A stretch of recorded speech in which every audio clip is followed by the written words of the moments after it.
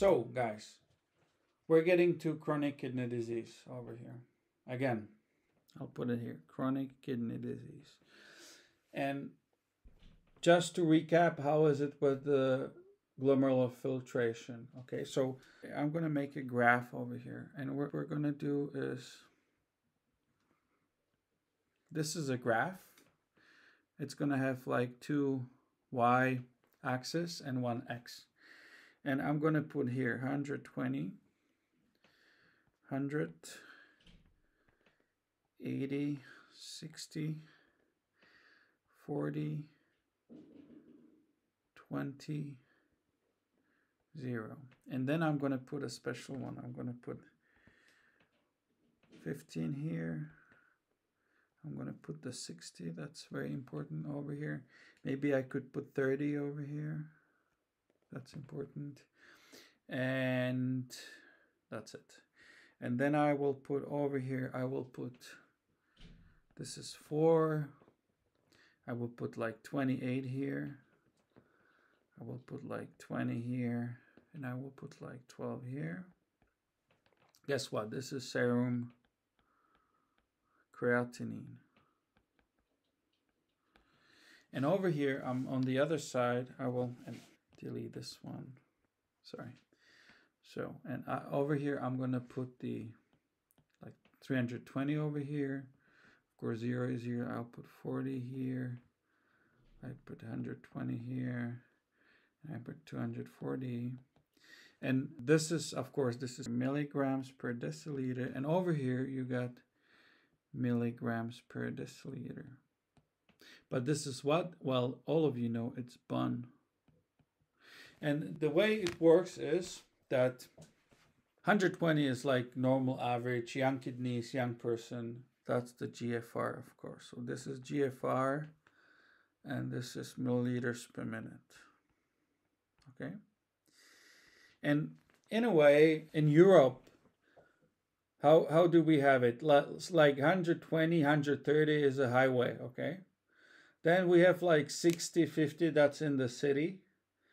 And let's say 20 or 15, it's like a pedestrian area, okay? So these are the speeds you can drive. And these are pretty the same numbers. So remember, highway, city, and pedestrian area. So these are the speed limits. And we are very nearby because remember, and I will draw it over here. This is the curve for it, and it's the same as for BUN and creatinine, okay? Of course, you just use the different axis, okay? So basically with this you can see 60 is not a big change till 60. So if you're till 60, it's a minimal increase of BUN and creatinine. So till 60, it's okay. So glomerular filtration rate till 60 is for kidneys is still okay, and you won't have any problems, okay? Yeah. But as you go behind 60, you're going to have azotemia already, okay? Yeah. And the other limit is 15. The other limit is 15. And I will still put the 30 over here. I'll tell you why, but still. Yellow, you are already having problems. You are already starting to have problems. You are definitely starting to have azotemia in blood. You don't have to have any clinical signs. But if you take the blood, BUN and creatinine is higher. If you go below 60. So this is the yellow area. Okay.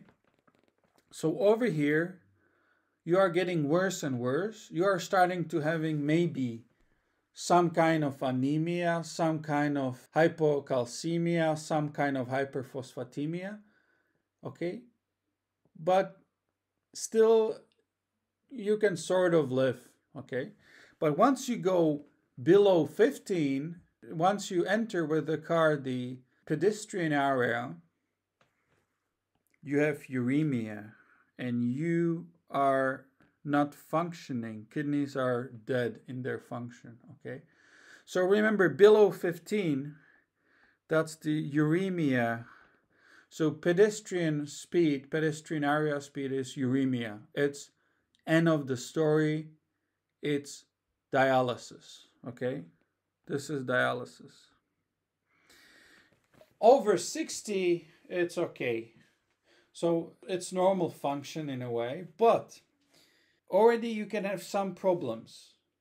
So what you're going to put over 60, how this can start, well, those are all the ones we talked about, and we didn't even talk about because we talked about these in mineral metabolism, in iron metabolism. Because remember, over here, what you can put is, I'll put it in green. So you can have RTAs, so renal tubular acidosis and whatever, okay? There are some markers, if you're getting near and near to 60 GFR, there are some markers of kidney, let's say, disturbance, okay? Some damage. So markers of kidney damage. And guess what? We can put anything from nephritic to nephrotic over here. So if you're having glomerulonephritis or nephrotic syndrome, you can still be with a GFR over 60, but it's the first sign. You are losing proteins. Your GFR can be still okay, but you have some signs in urine and whatever. So put over here nephritic spectrum, whatever. You can have hematuria, you can have proteinuria, but GFR is still fine. You don't have azotemia, okay? You can have what? You can have hypertension because you're having the nephritic syndrome. Although you're over 60 still, you are like, rather like driving out of the city or highway even, but you are having some signs of problem, but it's not serious in a way. Well, if you're having nephrotic syndrome, it's serious, but like still the GFR is okay. So with respect to azotemia, it's okay. And you can have a hypertension due to kidney problem. But once you go below 60, we are talking about kidney disease, okay? Like serious kidney disease, and you're having a problem. And over here, the limit is, let's say, 30, because till 30, it can be pretty much asymptomatic in terms of, when you pass the 30, you got azotemia over here. It's already higher. It's already higher, okay? But below 30, it means already you very likely will have. So, and it can start earlier. Hyperkalemia, okay?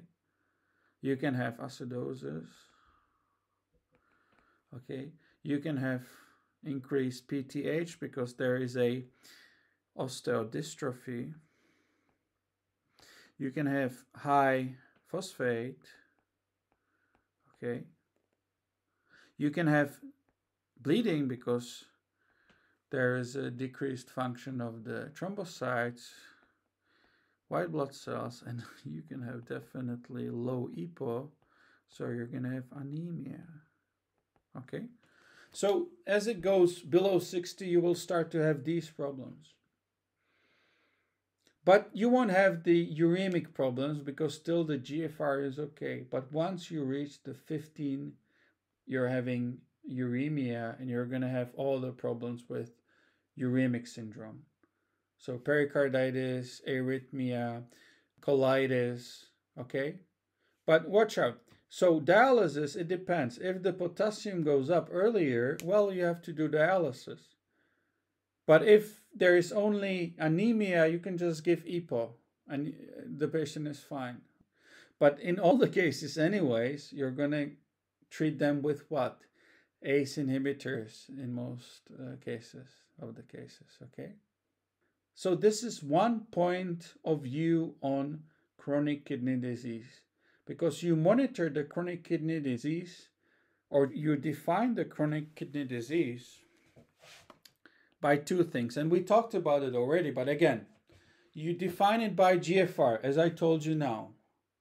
So when it gets below 60 milliliters per minute, yeah, it's chronic kidney disease. And you don't have to, you don't have to think of anything else. As the GFR decreases below 60, this guy has a chronic kidney disease, which is going to end with end-stage renal disease if you won't help him anyway. And the sooner you'll help him, the longer maybe the kidneys will survive, okay? So that's one part of the definition. 3 months. If over 3 months you're having GFR under 60 milliliters per minute, you're having a definitely chronic kidney disease. So there's one definition by a number. But watch out, that's one part. The other part of the definition is we don't care about GFR. Basically, GFR can be over 90, which is very nice. But if I'm going to have some functional or structural problems within the kidneys, it's defined as well as chronic kidney disease, because I can have anemia already, whatever the cause is, or something else, okay? So chronic kidney disease means the other part is GFR can be over 90 milliliters per minute, but plus I'm having some functional or structural abnormality.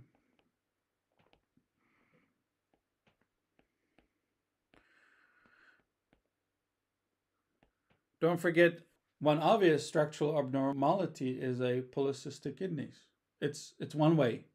It's genetic, and there are cyst forms. They're compressing the interstitium. You're losing the functional parenchyma, and you're going to sooner or later have stones, and you're going to fail very soon, okay? And it's like one-way road. So that's the definition, or the thing you should imagine under chronic kidney diseases. And watch out, any of them, well, it depends what happens, but still you can have acute kidney injury to it because of ischemia, okay? Yeah. And still most common causes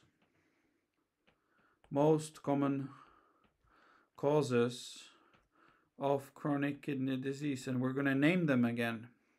So guess what? Well, from the glomerulonephrosis or non-proliferative glomerulonephritis, it's diabetes mellitus plus hypertension. That's the most common cause.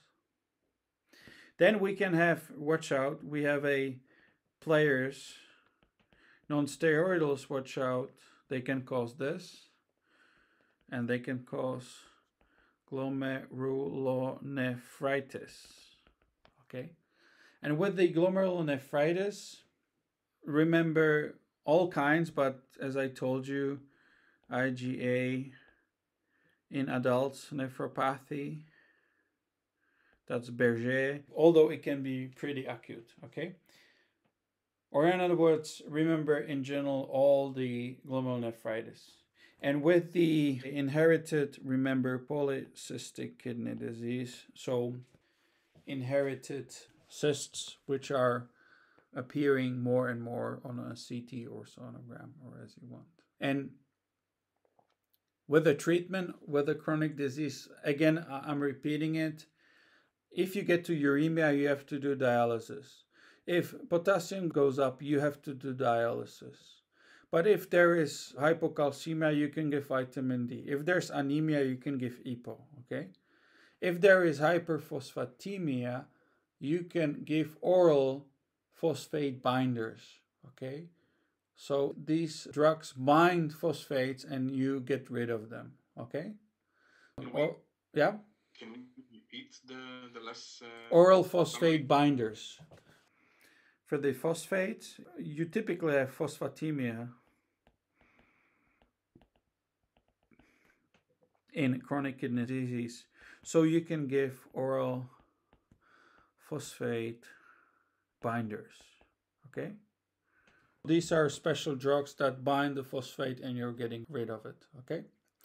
Remember, uremia, acidosis, fluid overload, which I didn't mention over here, fluid overload. If there's too much of fluid and you are at risk of congestive heart failure, you have to do dialysis, okay? So always think of what you're able to, treat with some special drugs, and the rest you have to treat with dialysis, and at the end with transplantation. Okay. So that's chronic kidney disease. Remember the GFR numbers, but it's not ultimate. You can have a pretty nice GFR, but if the structural or functional problems appear for whatever the reason, although the GFR is okay, and it typically turns chronic, if you're just having proteinuria serious, but GFR is okay, well, you are having chronic kidney disease. Okay? Yeah? And last one, end-stage renal disease. So, thanks for watching, and don't forget to subscribe and ring that bell. And as always, check the description below for supplementary questions and other materials.